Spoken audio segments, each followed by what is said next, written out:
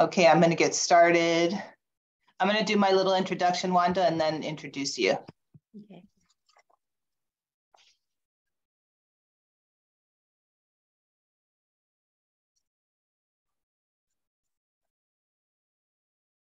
Good afternoon, everyone, and welcome to San Francisco Public Library's virtual library and today's online screening of the powerful film, Belly of the Beast. Today's screening will be followed by a discussion with activists Kelli, Dillon, and Cynthia Chandler, who are featured in the film and will be in conversation with Wanda Sabir about their fight to end forced sterilization in California's prisons. We are thankful again to be partnering with Ms. Sabir, who has shared her wombfulness programs with us through the library. You can find these on our YouTube page, and are humbled to be included again in her work to assist the Black community in trauma healing.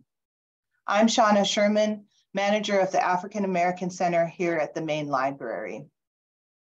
Before we get started, it should be acknowledged the library is located in the area now known as San Francisco, which is on the unceded ancestral homeland of the Ramaytush Ohlone peoples of the San Francisco Peninsula.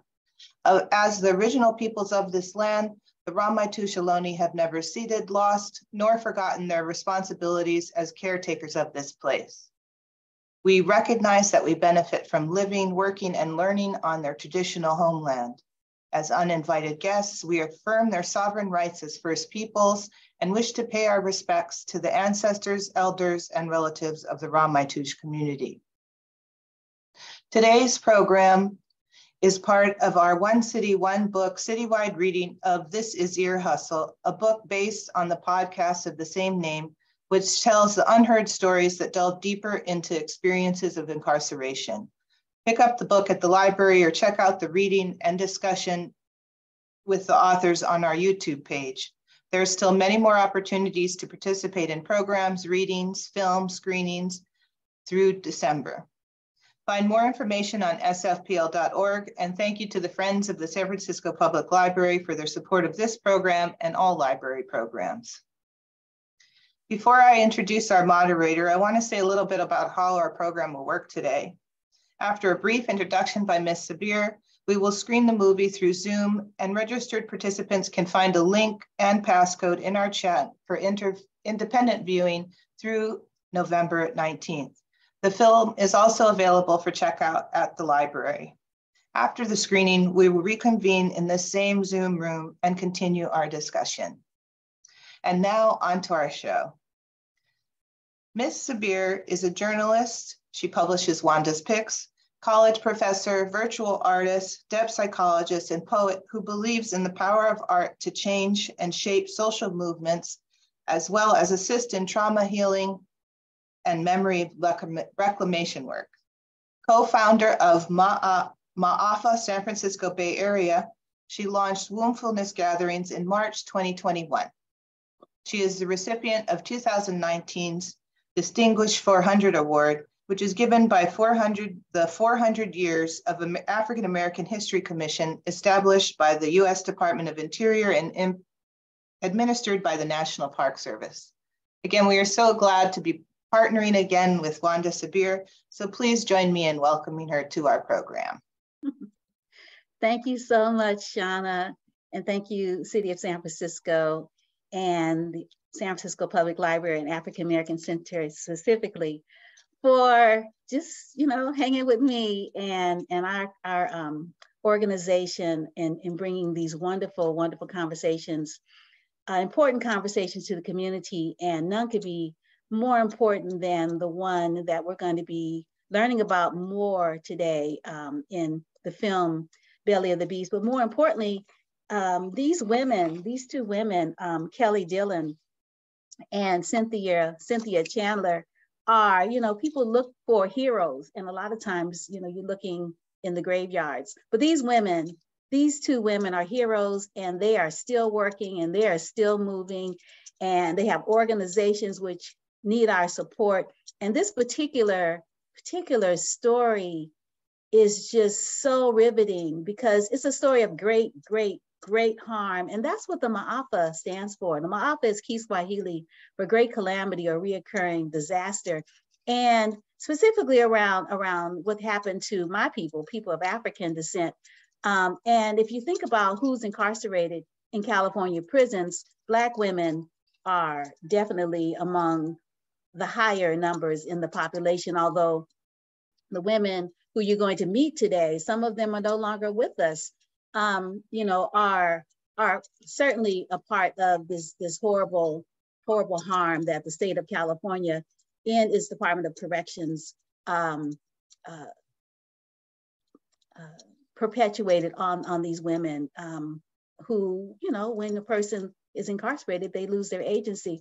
So what we're going to do is, because Kelli Dillon is actually, you know, the litigant whose case led the class action, whenever she is talking about this, whenever we see the film and then she talks about this, she actually she's reliving this trauma, and we really want to hold her in a real special way, so that the harm is not as severe as it could be. I know she probably has some things in place that she does, but you know, we want to do something for her. And so what I wanted us to do, among other things, I wanted us to offer her some loving kindness in a concrete way. So what I want you all to participate in, and of course we want to bring our ancestors into the room, you know, the wombs that bore the wombs, you know, we are living ancestors. But even if you're a male person, you are also born of a woman, you know? So what I was going to suggest is that everyone drop the names of honored female ancestors into the chat. That's going to be our river today. Drop names into the chat. Honored ancestors. These are people that are no longer with us. And some of the women, you know, are no longer with us as well. So drop some good energy into the chat to sort of hold the space for healing, and hold the space, you know, for nurturing, because as I said, this film it's really powerful. So I want you to visualize, you can hold your, you know, put your hand on your chest if you like. I want you to visualize a rosebud in the center of your chest. And if you want to soften your eyes, you can. And so as you visualize this rosebud in the center of your chest, I want you to watch as the bud slowly opens and feel your heart center opening with it. And I want you to mentally repeat, this is you now. May I be happy. May I find peace in my life. I'm gonna do it 3 times. May I be happy. May I find peace in my life. May I be happy. May I find peace in my life.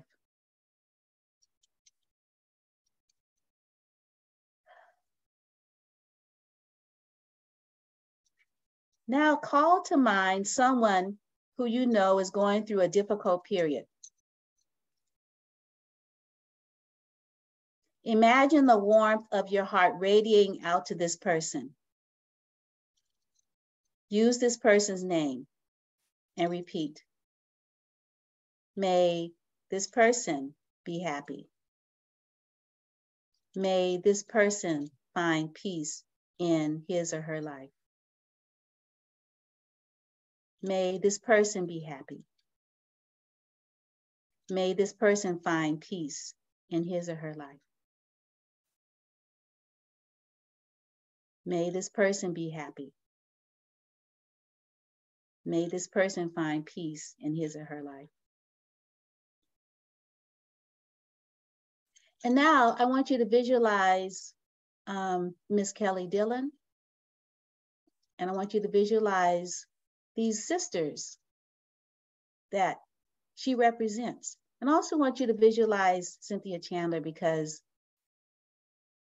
she wasn't the victim, but she was right there. And I'm sure she was affected. And all those, her little girls were probably affected too, just as, you know, Kelli's children were affected. So I want you to hold them now in your heart with this rosebud that's opening slowly.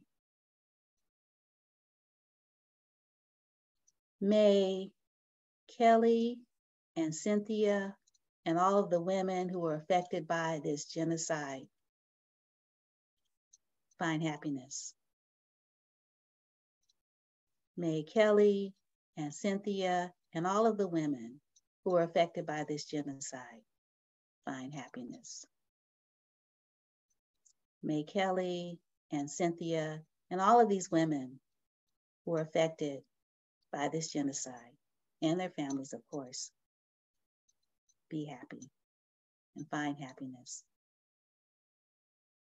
May Kelli and Cynthia and all of these women and their families find peace in their lives. May Kelli and Cynthia and everyone affected by this genocide find peace in their lives. Ashe, and so it is.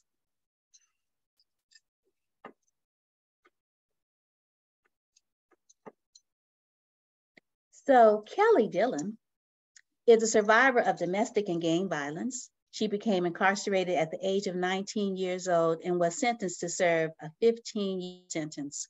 Her offense came from defending herself and children from her abuser that resulted in his death. Kelli's advocacy and community social work began by assisting fellow female inmates in peer counseling programs and social justice issues.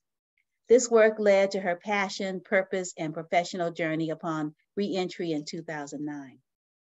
Kelli L. Dillon is now the founder and executive director of Back to the Basics Community Empowerment Organization. She is working with the City of Oakland's Department of Violence Prevention as a program analyst to create strategies and program models to address the increase of gender-based violence. She serves on the Board of Commissioners for Community and Family Services in the City of Los Angeles. Kelli has worked as an advocate, consultant, and specialist in violence interruption and prevention services for over 15 years. In 2012, Kelli courageously shared testimony in front of the California Senate as a witness to the unlawful and uncivil acts against women in the California Department of Corrections and Rehabilitation, CDCR. The rehabilitation, we put that in quotation marks, like really, like really, like really, like y'all is lying, sorry. In women's facilities performed at local county hospitals. A human injustice toward women's reproductive health and rights. That was what this was. Her testament was key for Senate and Governor Jerry Brown to pass Senator Hannah Beth Jackson's SB 1135 anti-sterilization bill into a law. In 2020, her organization, Back to the Basics, co-authored the AB 1007 bill with Assemblywoman Wendy Carrillo, that influenced Governor Gavin Newsom to sign into his budget for reparations, granting the compensation for survivors of California's sterilization program. Kelli takes a, quote, boots on the ground, end quote, approach to address various forms of violence and offers her knowledge and commitment for California's statewide efforts and her beloved city of Los Angeles. Kelli continues to give her personal testimony and professional expertise to promote awareness, prevention, and healing to anyone experiencing or has experienced a trauma and impact of violence. So welcome, Kelli, again. Thank you so much for joining us. Cynthia Chandler, and I'm gonna read the long bio, so y'all just like hang in there, because like I told you, these are heroes. And you need to know, like, I mean, this is just our bio. Like, you really need to like do your homework, watch the film, and ask them all those questions that you can't find answers to. You know, because they heck of busy women, you know, like who knows when they go, you know, they're gonna be here with us. Cynthia Chandler is a change agent, founder, business coach, and attorney. Her innovations include launching the first organization advancing the rights of HIV-positive women in prison, creating a compassionate release process allowing for the release from prison of terminally ill people, co-founding the Eviction Defense Center in Oakland, California, and co-founding Critical Resistance and Justice Now, early prison abolitionist organizations influencing the Black Lives Matter network. Cynthia has spent the last 20+ years campaigning in partnership with people in women's prisons to end and win reparations for coerced sterilization of people in prison. And that's what we're going to be talking about today. And one of those people and organizations is Kelli and her organization, as well as California Coalition for Women Prisoners. I'm a former board member there, and I think our dear sister Hafsa is going to be in the room, so you can ask about that. I'm like, that's not in her bio. I'm just like ad-libbing here, sorry. This campaign that we're speaking about culminated in the end and when, let's see what I'm saying. This campaign culminated in the legislative victory in 2020, making California the third state to provide reparations for survivors of historic state eugenics programs and the first state to provide reparations to people coercively sterilized in state prisons. So yay for California, right? Should have been doing it in the first place. Anyway, this campaign is documented in an Emmy award-winning and Peabody-nominated documentary, which you're gonna see today for free. And you're gonna get a link and it'll be good for a week. So you could like have your own little party and raise awareness, like, yeah. Sorry, this is not her bio either, this is me. Belly of the beast. Cynthia currently is working to democratize the rule of law as director of BALI, B-A-L-I, Bay Area Legal Incubator, where she supports diverse attorneys in building successful law practices serving disenfranchised legal markets. Cynthia has received numerous prestigious honors for her contributions to social justice, including the Auburn Lives of Commitment Award, celebrating women of moral courage. Yeah, I told you they wore wings, right? Yeah, they got wings, they got capes, whatever. And she also got the inaugural Ford Foundation Leadership for a Changing World Award. Cynthia earned a JD from Harvard Law School and a master's in criminology from the University of Cambridge. She has 2 activist children and she learns from them daily. So welcome again, my heroes, and we're so excited to have you. And do you have a few words to share with our audience before we watch the film? I just want to say thank you so much for just your interest, for taking time out of your Sunday. I know we've gone through a lot in these last 3 years. We go through a lot in the last week, in the last 32 hours. So, but to just take the time out to just to watch the film, to learn more about like reproductive justice, to listen to the stories of not only the victims, but those that were the greatest allies that we could have ever had to bring justice to an awareness as to what was happening. I just want to say thank you, thank you, thank you. We appreciate you. We appreciate your time, because we know that if one person learns about one thing, they can teach and tell 10 other people, and then those 10 other people can tell it. And this is a part of our history. Even though it's part of my personal history, Cynthia's personal history, but this is historical. It's historical for California, and it's historical for just for women, and just it's just so many things in general. But please, and I want to say, like, enjoy the movie, because the documentary is really deep, but it's entertaining at the same time. So it gets heavy. So I just want to kind of give you the trigger that it does get heavy. It gets really emotional, but there are moments of triumph. There's moments of laughter and victories and stuff like that is there too. So please, stay. But if you need to take a minute to step away from the screening to gather, then that's fine. You know what I'm saying? But I will hope that you were able to strengthen and come back in so you can see the rest of what's happening.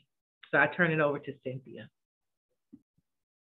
Thank you, Kelli. And Wanda, thank you so much for the most gracious introduction. So thank you. I want to echo what Kelli just said and encourage folks to, watch it and know that the story is bigger than us. Kelli and I are here today as sort of ambassadors of this issue, but really, to Erica Cohn, the filmmaker of Belly of the Beast, credit, she made it bigger than us. And I think Kelli and I both wanted this film to be bigger than us. I think it's a tale about how, if you persevere and bond together across all kinds of barriers and build bridges with people and keep fighting, you can create change, and that we all have the power to make change happen. So I hope I find it oddly inspiring to watch, despite the fact that it's part of my life. And I hope that you all find it to be really inspiring too.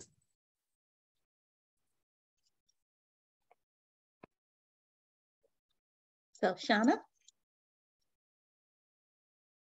All right, everybody. I will get the film started.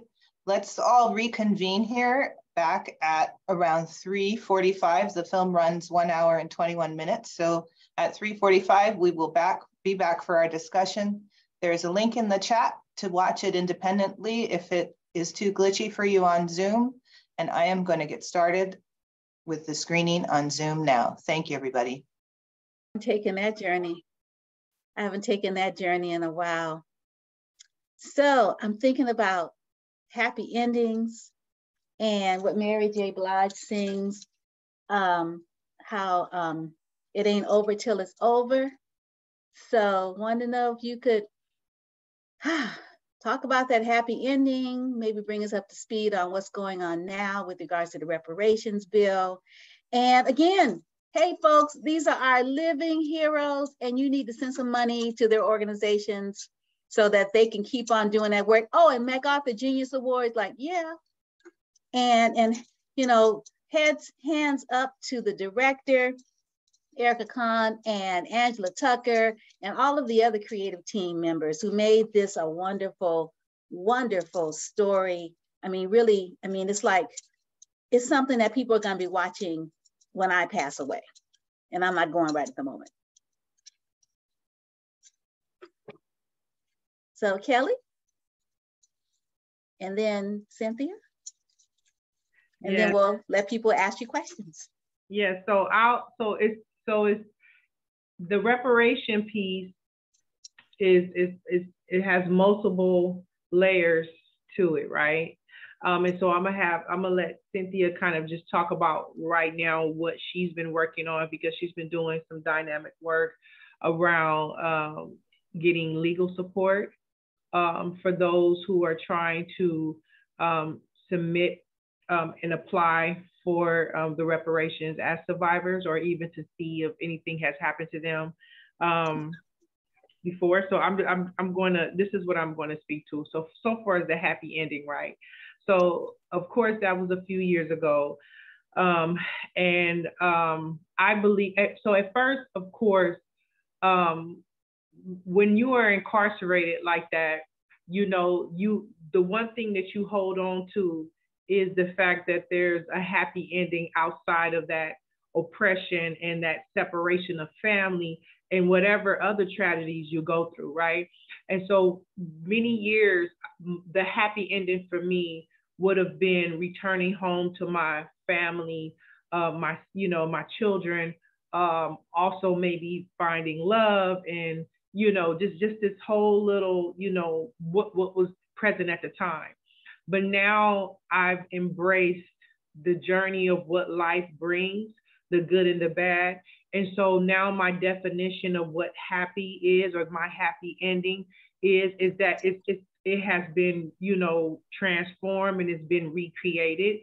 And I think that I have been choosing happiness all along. I have been choosing to look at the brighter picture, or to look at the purpose in a situation, to bring about a happiness, or to bring about understanding of what happened, and to just get life out of it, right? And so I just think that I've been now learning how to make each moment, every day, a happy day or a peaceful day, or you know, I have, you know, everybody have their bad days just like anybody else, but I think that I'm living in my happiest time that I've ever had in my whole entire life. is because I know myself today. Because I know who I am today. I know my worth. I know my strengths. I know my talents. I know, my courage. It's like I know myself today, and so that it's different than who I was when I was going through that time of feeling helpless and hopeless and defeated and discouraged in those times, right? So I just want to say that I'm speaking to that. Now, did I get a happy ending? Yes.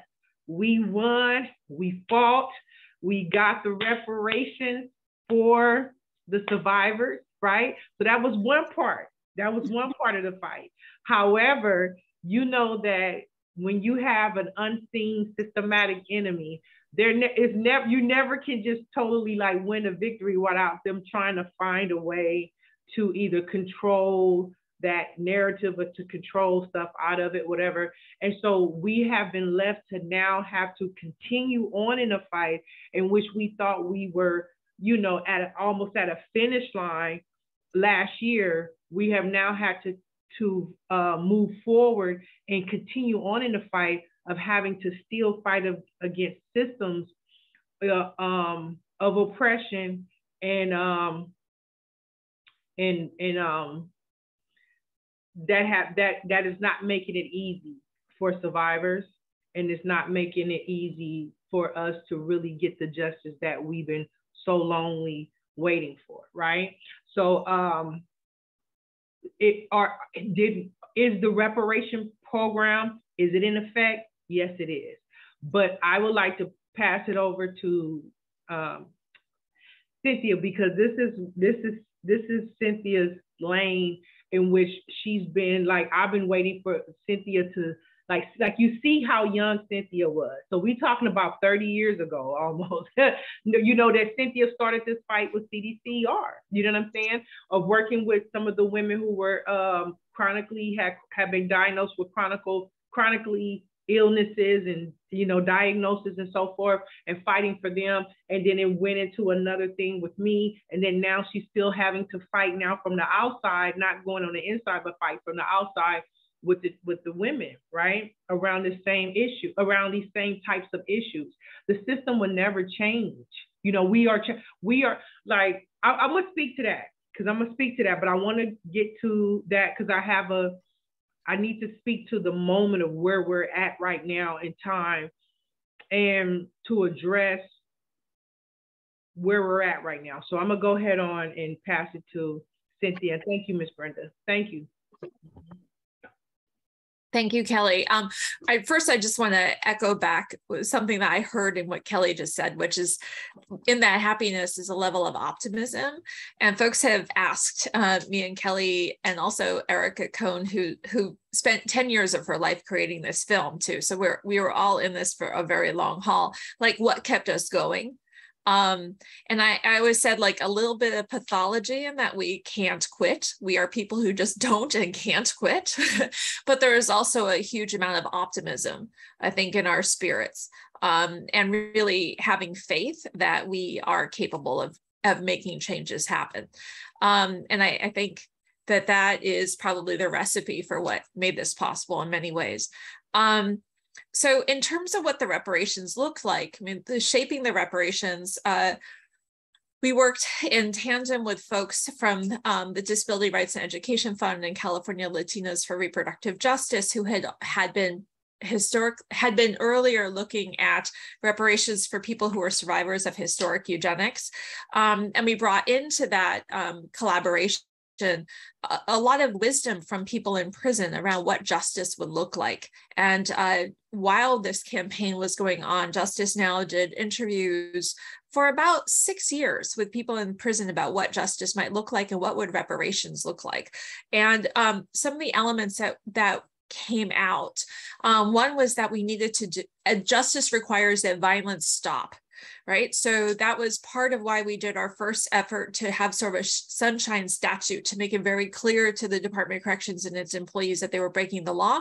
But it's also why our most recent reparations bill had a component that mandates the state to notify people and tell them that they were sterilized. We know that many of the people sterilized in women's prisons were unaware of the fact that they were sterilized, like Kelli. And so the violence continues, the state violence continues to be perpetuated if people are not notified. So that was one component. We also wanted an actual acknowledgement. I think what Kelli in the film mentions that there hadn't even been an apology. So part of what the legislation had included in it was an apology. The state is also now compelled to establish monuments decrying the harms of eugenics historically and how the lesson lost around that led to and contributed to these more contemporary abuses. And then finally, we wanted a moment both for reparation for people who are survivors, but also atonement for folks who had done harm. And this was a really important element of justice that was identified by people in women's prisons. And that was where the reparations came in, and making sure that it was a significant reparation.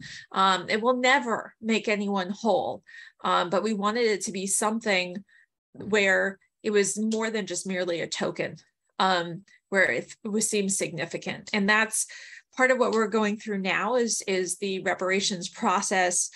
Folks have another year and a couple of months to be able to apply for reparations. And the implementation process is challenging. Things never go as one think that they would. But our impact team, along with our collaborative partners, both California Latinas for Reproductive Justice and Disability Rights and Education Fund, but also California Coalition for Women Prisoners, and then some new folks that we've picked up along the way, Loyola School of Law and Public Counsel and the Los Angeles County Bar Association are all coming together to help make it so that folks can get representation and have a fighting chance to actually get the reparations that they're due. That's sort of an overview of where we are. Yeah. And then, and not just that, we've also, just to kind of piggyback on what Cynthia was saying, we also are kind of hit a brick wall a little bit around the memorial for the survivors. And so where we thought that the survivors would have a voice in shaping what that memorial would look like, and who would also maybe, the style or of how we want to memorialize these events across the statewide, CDCR somehow was able to wiggle themselves into the controlling factor of that and have absolutely discouraged and kind of created, I don't know what's the word I can look for, Cynthia, created like well, I think they've co-opted it. Yeah. From survivors participating and having a voice in the matter. And so we'll be having an event in December at Berkeley for survivors who are either maybe for community members that may want to also help advocate for survivors around creating the memorialization of the event that happened. So we're looking for that. So to sort of elaborate what Kelly's saying, in designing what the reparations would look like, we did want to give an opportunity to atonement to the government agencies that were responsible for the historic sterilization abuse, as well as the Department of Corrections for the contemporary abuse. And in doing that, we wanted those agencies to have some level of responsibility for making this monument happen. Unfortunately, the agencies have delegated the responsibility for running the monument process to the Department of Corrections, which is the most contemporary abuser, right? So it's like giving the monument, the reins of control over this monument over to the agency that was the most abusive most recently. And instead of coming to that responsibility from a space of atonement, they're clearly coming to it with the intention of having a big PR opportunity and a chance to make themselves look like heroes, which they were not.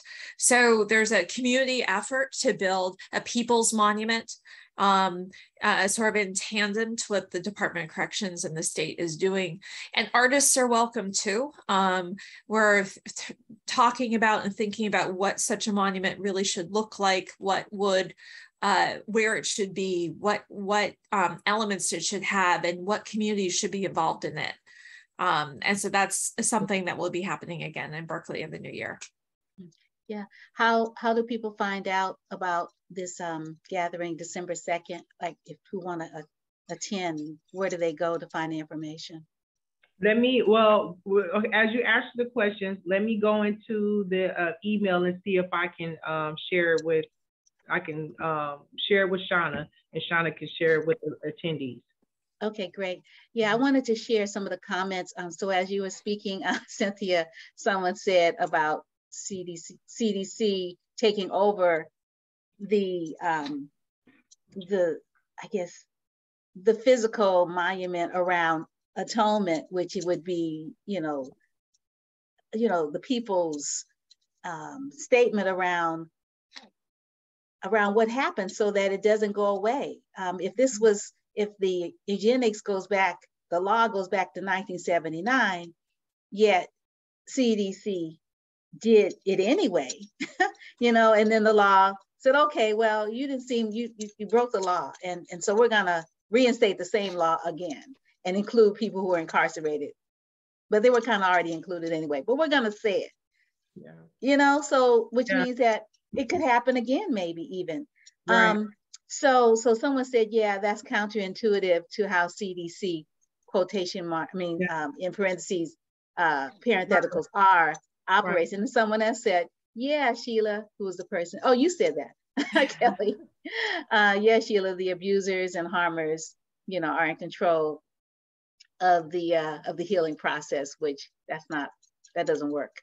Right. So someone asked, oh, sorry. Go ahead. No, I was going to say, it's a really interesting tension between also I want to just raise up between the prison abolition movement versus reform movement. I mean, this is a clear example. Well, this is something, honestly, like I tend to approach all social justice work with sort of a learning mindset, right? Because we are trying to figure out how to create a nonviolent world where people are treated with humanity, right? And if we all had the solutions to that, we would all have Nobel Peace Prizes.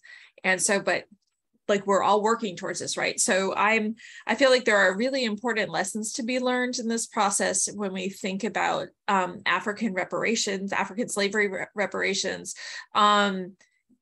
And we really have to think very carefully in future reparations efforts, what role, if any, perpetrators of state violence should have in that reparation process. And this has been a really, I think, important learning experience for us, and an imperfect experience, right? Mm-hmm. Yeah, I sort of. I'm sorry. Let me just go back real quick before we move forward the conversation, right? Mm-hmm. So because I was just like sometimes we be trying to do multiple things, so please forgive me for my distraction. But somebody said that this can help, this can happen all over again, right? And so even in the midst of us fighting and releasing Belly of the Beast, it was happening all over again.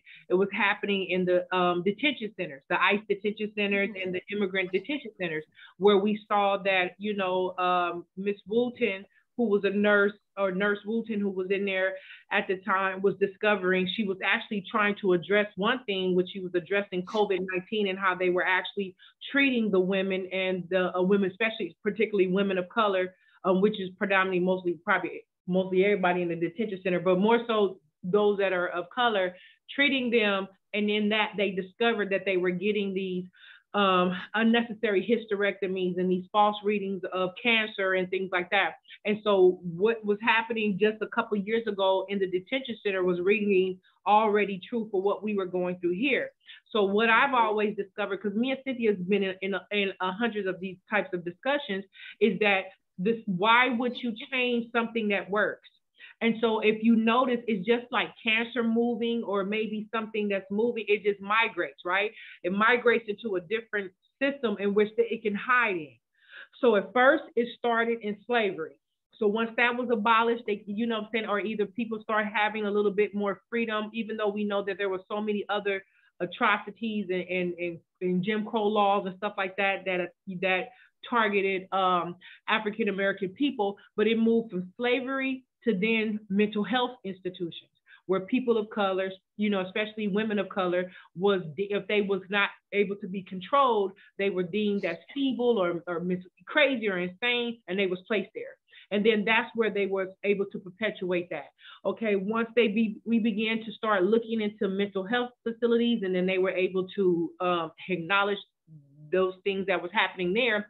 If you notice that as most of the mental health detention center began to deteriorate as to a means of addressing societal issues, then prisons begin to spring up, especially women's prisons. So they moved it from the mental health institutions or facilities into the actual correctional facilities.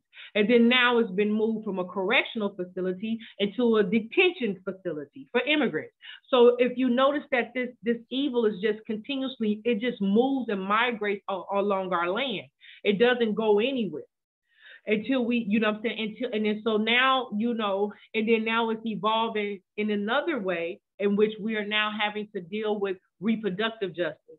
You know, so it's like, I know that right there between spiritual, race, you know, different things like that, we know America's on a divide of how we are looking at reproductive justice at this particular moment. But still, all of those things play into who gets to decide who lives, who dies, who has children, who doesn't, who's worthy of medical care and who's not, right? These things is continuously perpetuating itself. And you would have thought that after over 100 or something years of having to fight in order to get to the place where we're in 2022, but yet and still, it seems like we have just within the last 5 or 6 years, we have went back into time for over 100 years. We're almost really back in that time right now. You know what I'm saying? So, and then in some of the conversations that we're having, so it never really moved. We are not killing, we are not chopping the head off of it. We're really at this time, and which what we've always been doing is just dealing with the situation systematically. Like this reparations that we're dealing with right now, even though it means a lot to me, it is just a medication. It is just a medication for a larger diagnosis of a situation. You know what I'm saying? And it's enough to, just like how when we holler and scream in pain, well, us as survivors have been hollering and screaming in pain, and the reparations was just to calm the people down, to calm the pain down. But yet and still, nobody is really going after trying to extract the situation that's really at hand. And that's what we keep finding ourselves in. So it's like, even though and there's so many other ways that this thing shows up. So even though I know we're kind of talking about belly of the beast, but we also, me and Cynthia, sometimes we even have our offline discussions. And we had an offline discussion, is not to target or villainize Planned Parenthood, but we had a conversation about the pros and the cons of Planned Parenthood in school systems. And so we know that, you know, so where is it that young women are now being offered the birth control, you know, pills and methods and stuff like that, but yet and still we have experimental reproductive strategy, you know, anti-birth strategies, whatever, that is being pushed upon our low-income, predominantly, you know, urban communities of, you know, children of color, being pushed upon them with no supervision. You get what I'm saying? With no supervision, with not understanding what is the health concerns, or either, like, you know, what's going on, or to have that true care and wrap around for people that's on ground to advocate for those particular individuals. So these things are not just about, I know we're here to talk about belly of the beast, but belly of the beast is just it's a conversation starter, an eye opener, in a means of mentally and spiritually and emotionally waking up the people as to like what's really going on here. Because when people watch Belly of the Beast, they say like, damn, this shit was happening right under our nose. Like how did, and then when like as Erica presented and Angela presented in the film, how did we not know that 32,000 individuals over a course of time were sterilized under this federal law or mandate? How do we not know that? You know what I'm saying? And there was a lot of other institutions that got away with being a part of it. Now, sometimes I out those institutions and sometimes I don't, but there was a lot of other institutions that was not just along with CDC. Mind you, CDC is the last of many, my grandma would say minty facilities. That's Southern, you know, like the Medea, minty has been minty things, but no, it's many other institutions that allows to contribute to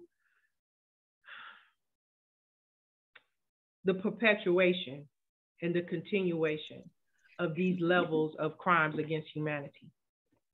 You know, when we were doing the Sunshine Statute, the first one, where we were just trying to at least attempt to stop the forced and coerced sterilizations inside the prisons, I was being asked by many right-wing radio stations if I would be a guest, because they wanted to have me as a guest because they assumed I would be anti-abortion. Because somehow trying to stop sterilizations that were coerced in their mind meant that we were setting a precedent to be able to stop access to abortion also. And I actually accepted those invitations just so I would have a chance to be on those shows and say, no, actually, you're completely wrong. We have to start seeing that prohibiting abortion and coercing people into sterilization are part of the same package. They are part of the state attempting to decide who can have a family, who's not allowed to have a family, who can have a future, who cannot have a future, who must have a future versus who can never have a future. And we have to start, figuring out ways to build bridges across these sort of siloed topics around reproductive freedom and focusing on reproductive freedom, reproductive justice overall, right? So that we can get then, I think, that nuanced look so that we can start intersecting racial justice into discussions of reproductive justice as well, for sure. Mm-hmm. Yeah, I was thinking as you were speaking, Kelli, and thank you so much about showing how Belly of the Beast and this fight to stop the legal sterilization of women who the state have confined, which is another form of slavery, because you belong, your body belongs to those people. You don't have any, you can think freedom, but your body is theirs. It's not much you can do if they've got your body, and that's our house in this particular spirit form, right? So, so the conversation, it is a conversation starter, because the song says what's going on, right? And it's not like that's the only thing that's going on. It's really complex and it's complicated. If we go back to 1909, looking at eugenics, there are a lot of comments, with regards to some of the things you all have talked about. One question, I only saw one question with a question mark. It asked about sort of, your, how you keep yourselves fortified, emotionally and spiritually to be able to do this work, because it's been a long haul kind of work, and it's not going away. The systems that are in place presently perpetuate, these kind of things happening, support these kind of things happening. And it's not going to stop right at the moment. Hopefully, we arrest it. And also I want to let folks know that the Community Sterilization Memorial will be at the Ed Roberts Center in Berkeley in January 2023. And if you follow Wanda'sPicks.com, or if you just stay in touch with myself or Shauna, we'll have the exact information once it comes up. And I'm sure on Kelli's website, it'll be there too. But we just stay in touch. So I want to let you respond to that because, like I said, there are not many questions, just comments that your people are here in the chat.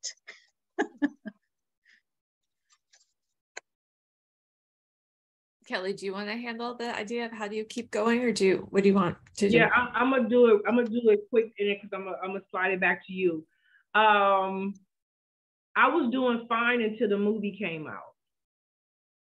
I didn't realize that I had suppressed it and moved on with it. I was doing so much speaking at the time on so many different issues. So I was speaking not just on behalf of the sterilization, but I was also speaking on behalf of domestic violence in the African-American community and how services were countywide. It was a lot of things I was already doing.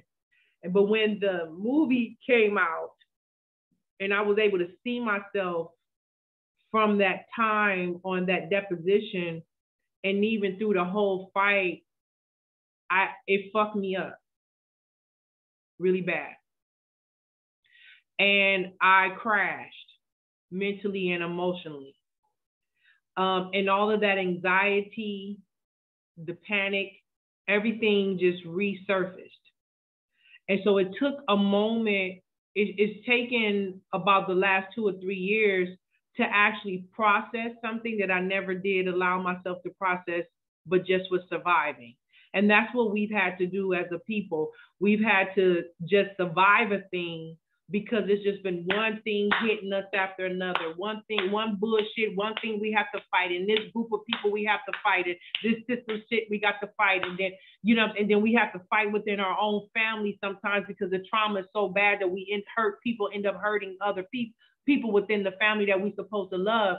And so it took a moment for me to learn how to, even though I had found a voice to advocate for those things, it took me a moment to advocate for the voice for me to take care of me, to protect me, to demand to be treated and handled a certain way. You know what I'm saying? To be handled a certain way. But watching Belly of the Beast, it messed me up to see, like, I was like, man, that's effed up. But it allowed me to give myself the empathy and the concern and to hold me. And like if I was to hold a sister or hold a daughter or somebody and say, baby, that's messed up what they did to you. And I had to tell myself that. I had to tell myself, like, that's fucked up what they did to you. You did not deserve to go through that. You know what I'm saying? And I had to give myself the nurture and the love that was needed and necessary. But secondly, it takes a village. And I'm gonna tell you, Cynthia, like right now, like let me just say this, is that we're like, right now we're in this place of where it's now Jews and Blacks and Hispanics and Blacks and whites and Palestinians. It's all this kind of crazy stuff that's going on. And it's in the midst of trying to find strength and liberation, the one thing that in the midst of people trying to find that liberation and that strength is to begin to, not just segregate themselves, but also say, like, this person's been the enemy and these people have been the enemy, like that. So I get it. But my main support has come from Cynthia. It's come from Erica. It's come from another woman by the name of Eve Sheedy. It's come from Georgia Horton, who was a former member of mine. It's come from women who were, and Danielle Killian, who were Mormons, Jewish, Catholic, like all of this, this stuff going on. And they are women who look white, what I'm saying? I wouldn't just say, because they got other stuff going on, but like Erica's Jewish, but she looks white.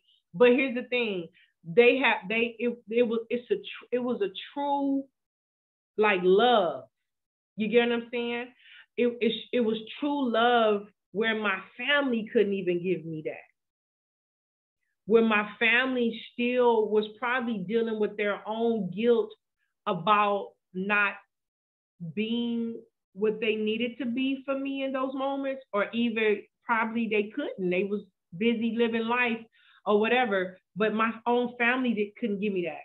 So it was God and just touching me and strengthening me to learn how to love me, but it was also the sisterhood of all of the individuals that were handpicked to be in my life through these moments and through this lifetime that I would have never picked for myself. That I would have never, so here's the thing, I would have never picked these people for myself. I probably would have seen Cynthia coming in and out, you know, like, okay, that's the white lady that be coming up in here to see, you know, the rest of the team, Chopper them and all the rest of them, right? But I would have never picked Cynthia to be my friend because I probably would have thought Cynthia didn't want to be my friend. You get what I'm saying? I would have never picked Erica, but this circumstance in life brought us together and it gave me a family. You know what I'm saying? So I was able to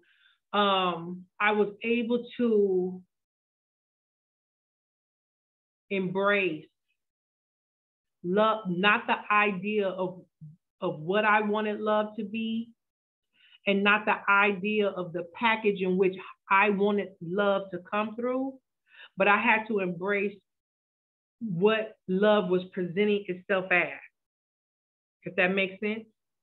And it showed up in Cynthia, showed up in Erica, it showed up in Eve, it showed up in these other people.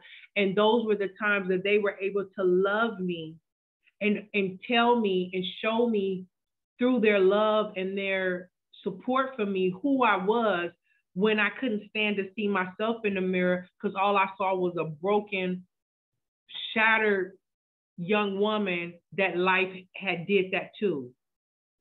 So I was looking at it from the brokenness and the shattered pieces of trauma, but they were seeing me for the greatness of who they saw in me and what I can become. So sometimes in those times, you get to a place where you can't even care for yourself, or you're not strong enough to do that for yourself. You need people around you, or even to shine a light on the ability to see and recognize, just like when a nurse comes into the hospital room, you know what I'm saying? You recognize the fact that you're in a state of which you cannot care for yourself. So this person is here to do that for you. That's what I had to do with the love that they had for me. So I'm just keeping it 100. You know what I'm saying? It's like, but those are the things that happen behind closed doors, that if people really got your back, that they'll watch you in your most vulnerable, broken moment. They won't exploit it. They won't expose it, but then they'll get you straight to put you back out there so you can stand as the leader, the shero, the hero, whatever it is that other people may see you as. That's what they did for me. So I'm just going to leave it at that. Yeah, I wanted to mention that Deanna Henderson is with us, and wanted to ask Shauna, I don't know how we would be able to let her join the conversation. Oh, there she is. Cool. Unmute yourself.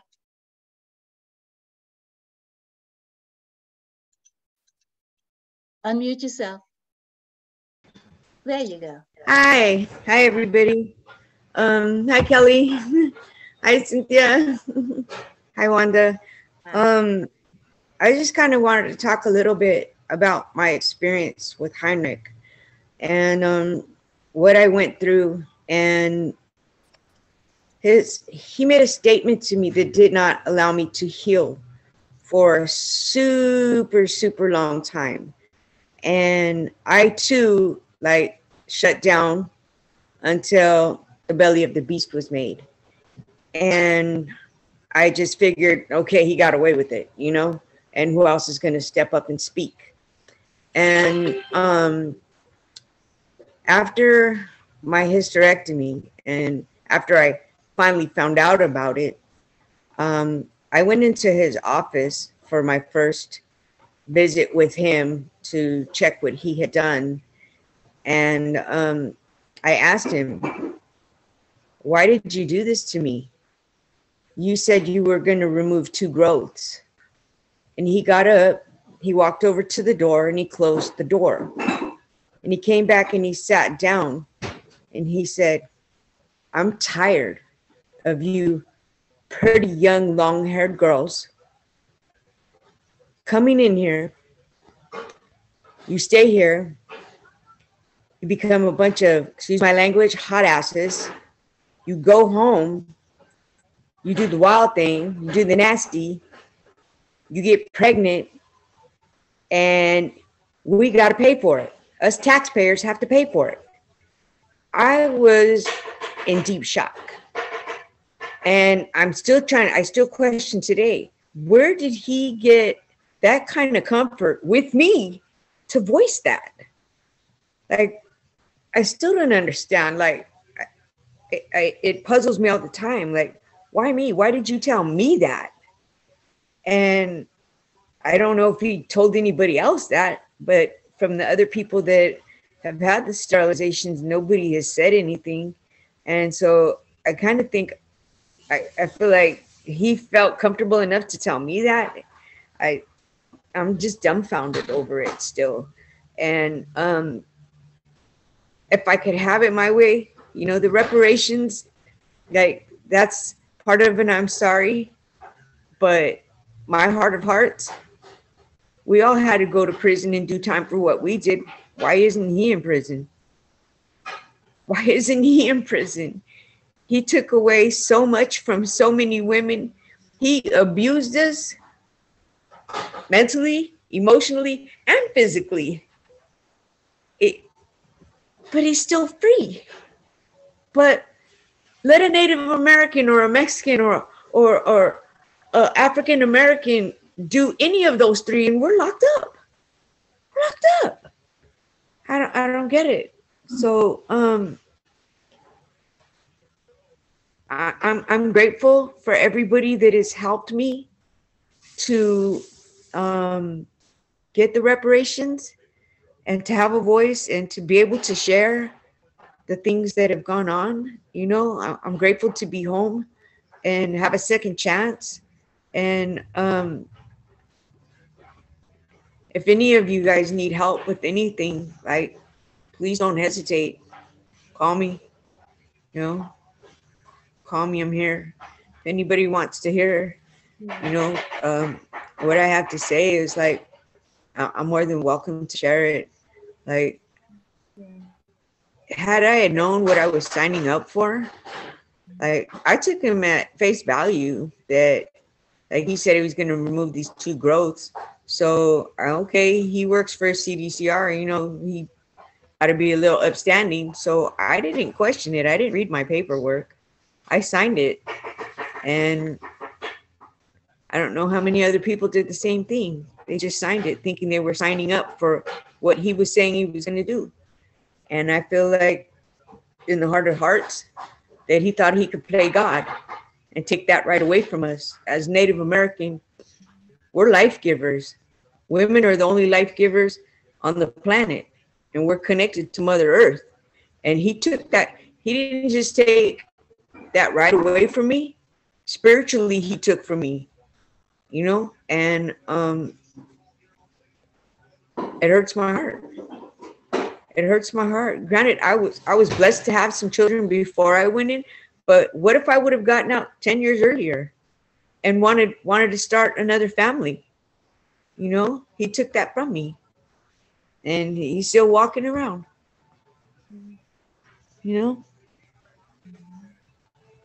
Yeah, it's kind of, I'm just going to say this real quick and just really move, because we need to have like a healing circle for us, right? In which we've been trying to reach out to different, and every organization kind of deal with their own set of survivors. And so what we really do need to do within the next, like maybe within the next month or so, or maybe after the holidays, at least January or sometime, before we get ready to go to this memorial meeting, like for the memorial, that we need to have a healing circle, right?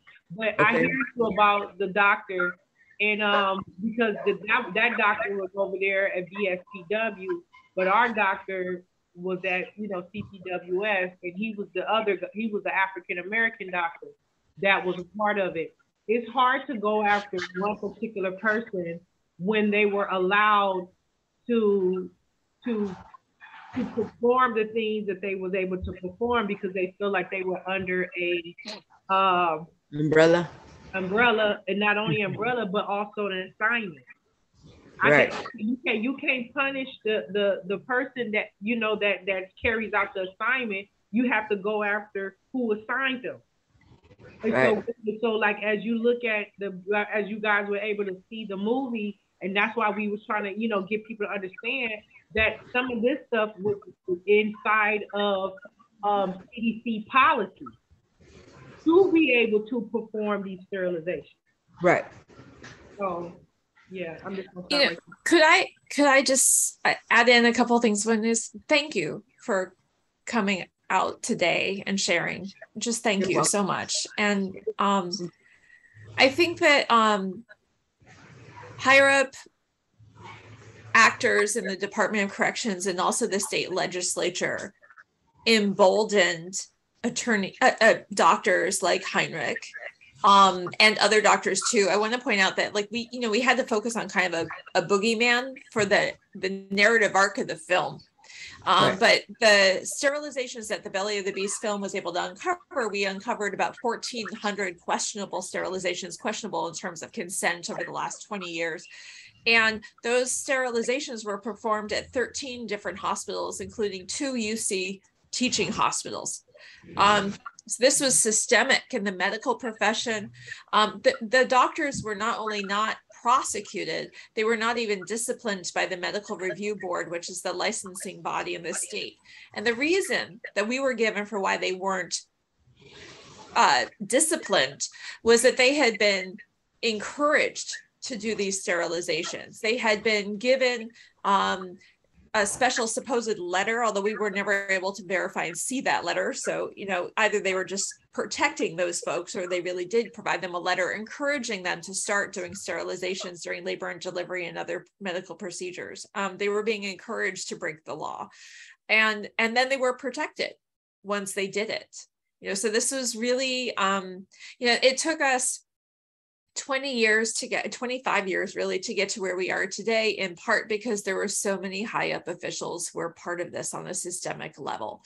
They were part of this abuse and the perpetuation of it and the justification of it, right? And thinking that it was normal and reasonable. And even now, I mean, with these discussions, you know, Kelli and I have been talking a lot of different places, and because I'm the lawyer, I frequently get sort of sent out to talk to sort of white professionals about this topic. And so I've been talking to a lot of doctors, and I've been talking to residency training programs that are training the next generation of OBGYNs, so the next generation of gynecologists. And over again, these residents who are about to be the future medical leaders, are saying things like, oh, wow, I didn't realize that protections against forced sterilization wasn't just, you know, some extra loophole that we put low-income people through. I didn't realize that there was a reason. Like, they had no knowledge of eugenics. They had no knowledge of sterilization abuse. They are not being taught about it in school.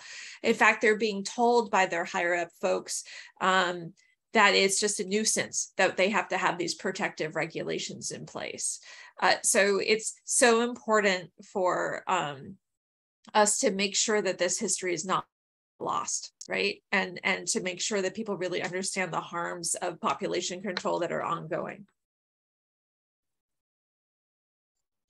So thank you so much for attending, Deanna, and look forward to seeing you at some of these healing spaces that we need to create for survivors, because you don't want to survive, you want to thrive and get beyond this.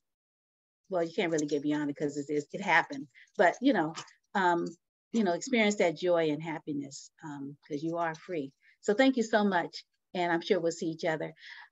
Well, we're kind of like running into your time now, and you know, we don't like want to, keep you beyond your comfort zone.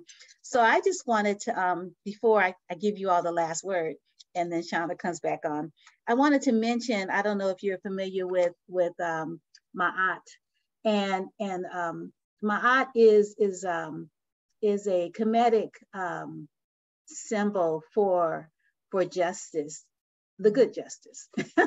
and there are 42 laws. And a lot of people, they read over the laws every day at the beginning of the day, and then they remind themselves at the end, like, was I honest today? Did I offer forgiveness today?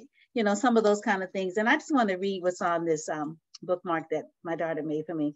Ma'at became identified with truth, righteousness, justice, order, balance, harmony, and reciprocity. In some respects, it held sway over all forms of rightness, including goodness and joy. That is, as the Africans called it, the expansion of the heart. Ma'at is a term with numerous meanings in the literature, but all of these meanings tend to point in one direction. And one of the concepts of Ma'at is like the foundation of human life. The promotion of sanity, order, balance, harmony, peace, and justice among human beings. And that's a Malefi Asante 2011. That's where the quote came from. But Ma'at is like a bird, and you look at the feather. Justice is not blind in the African cosmology. It's not blind. And the feather, so the feather hangs on the balance. And if your deeds are lighter than the feather, that's what you're going for, right? Doing no harm, literally. So I want to sort of leave everyone with the idea of Ma'at, truth and justice and reciprocity, and treating people as you want to be treated, and holding people in our hearts, and wishing each other, love and joy and happiness, not just with words, but what we do to facilitate that. So anyway, I just wanted to offer that, and thank you both so much for joining us. And I wanted to give you an opportunity to have the last word before Shauna comes back on and closes the program officially. Someone, I just want to do this last little thing right here. Someone, I think Zaire said, can these incarcerated victims and their families ever be free of the systematic abuse? So my thing was, none of us are truly free. We all have been held hostage and victimized by power, hate, and oppression, but spiritually we can be free. That freedom that comes within, that cannot be penetrated without permission, right? And that's what you see when you visit, when you go. And I think Cynthia has the privilege of being on the other side of the walls, and she sees the love and the joy and us singing and us doing this and making things, and the love that we have is that this incarcerated body, or the body is incarcerated, right? But internally, we find things to survive. We find joy, we find love, we find peace in order to keep surviving, to keep going, and to move through, right?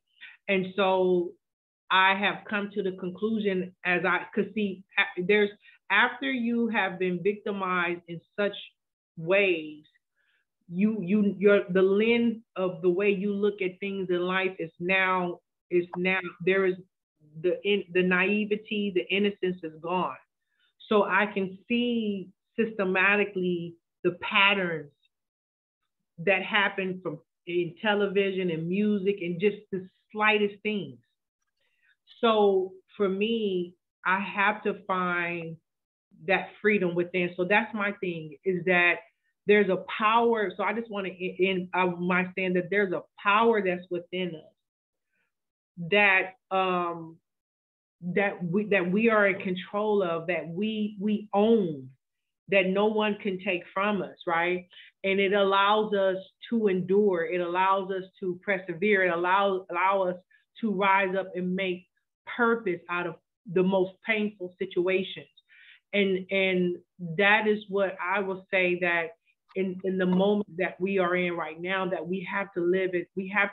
I think it's the time from the pandemic to now that there's a call to know ourselves in that manner. There's a deeper call for us to get back in touch with that piece of us which makes us human and separated from animals. When someone doesn't have that piece, then they're not connected to their piece. They can do things like this with no sense of consciousness as an animal would do. You get what I'm saying? So a savage animal. So if they don't have that spiritual piece in them, there's no way that they can connect to humanity. So you know what I'm saying? So I know that sounds a little bit off, but that's where I'm at right now with just saying that right now it's like we have to be in this space of understanding the higher self of us in this moment. You know what I'm saying? Because we're in a space where we're not getting better. We're not getting better right now. So we're gonna have to find a way to find our community and also find a way to survive that comes from within. That's all I'm saying. Mm-hmm. Cynthia, I just thought of something. I forgot. I've got these notes I've been writing as you all were speaking, but I wanted to mention that that I knew Chopper, and I want to say Ashe, and I got a chance to visit her before she passed, and she was free and she was happy, but she was sick because she was a victim of the horrible. Can you even call it a medical system, because it doesn't exist around cancer and just letting it grow and just take over her whole body, which was really unfortunate. And also I wanted to mention that that I met Georgia because I was part of a visiting team, so I got a chance to go in, visit sisters and visit women as a part of CCWP on the sister to sister visiting team. And Georgia and a girlfriend was happening. Great program, and I'm so happy. She's been free for a minute. Down at with our sister Burton, her place in the Los Angeles County, doing great work. So I just wanted to mention those names. I didn't get to answer the question about how to keep doing this work, and I wanted to just say that I kept doing and keep doing this work because everything I've learned about loyalty and dignity and perseverance and keeping a sense of self, as well as keeping a higher purpose, that really is the key to keeping going.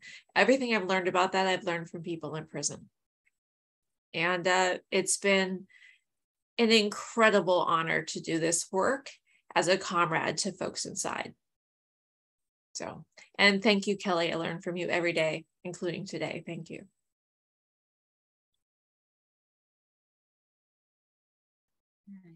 Well, thank you both for your work, and I hope you've been able to read the chat, or you can save it and put it in your feel-good binders because you got a lot of support here. Shauna, there you are. Thank you so much. Yeah, thank you all. I mean, we're all very honored to have you, and I think you're all inspiration for what we as regular people can do to help, fight these systems that, seem to continue to put us down. So thanks again, Kelli Dillon, Cynthia Chandler, and again, Wanda Sabir. Your work is amazing, and you could check out some of her other Wombfulness Gathering programs on our YouTube page. Several of them are wonderful for healing. Thanks again for this program, everyone. And check us out on sfpl.org. Pick up the movie or the film at our library, and registrants. Your link will be good till November 19th. Thanks again, everybody, and Ashe. Ashe, thank you.